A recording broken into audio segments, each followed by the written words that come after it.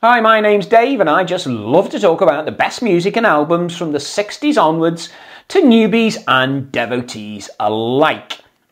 And in this video I'm looking again at the David Bowie album Hunky Dory and rating each of the tracks. More of that in a minute, but first, if you would like to know when new videos are released, please click the subscribe button.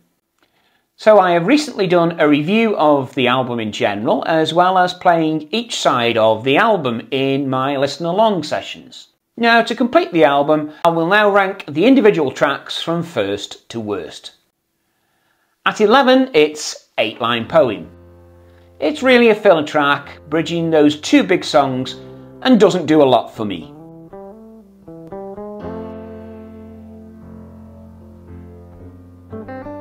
At 10, it's Fill Your Hearts, the one cover track on the album, and whilst there are some good saxophone sections on this one, that's where it ends for me.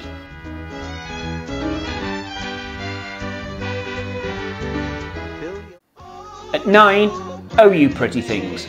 This is the song that Bowie gave away to Peter Noone. It's a good pop song.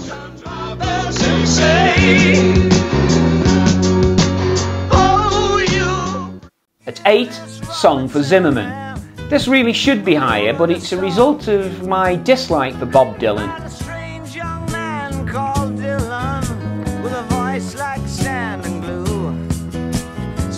At 7, Kooks is a whimsical and light song. It does tell a good story though. You won't be sorry, 'cause we believe in you.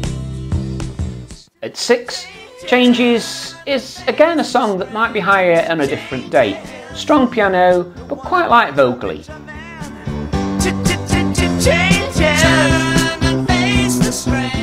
Into the top 5 now, and it's Andy Warhol, and this is a brilliant insight into the celebrity world of the man.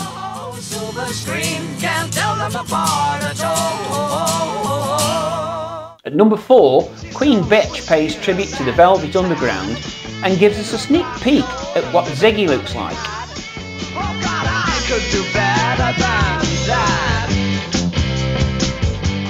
At 3, Quicksand gives us an insight into the progressive side that was well within Bowie. It's a great track.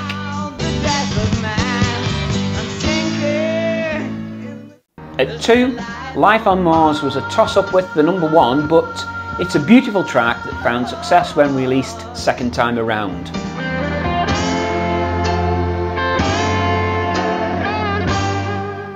At number 1, it's the brilliant The Bewley Brothers, this progressive, dark, deceptive track that is a standout of his writing skills of the time.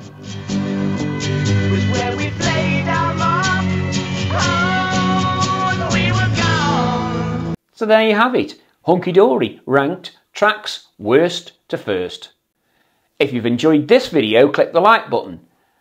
And to buy the album or support the channel further, please find details in the description box below. On screen now is a link to my full review of the album, and also other David Bowie reviews and reactions.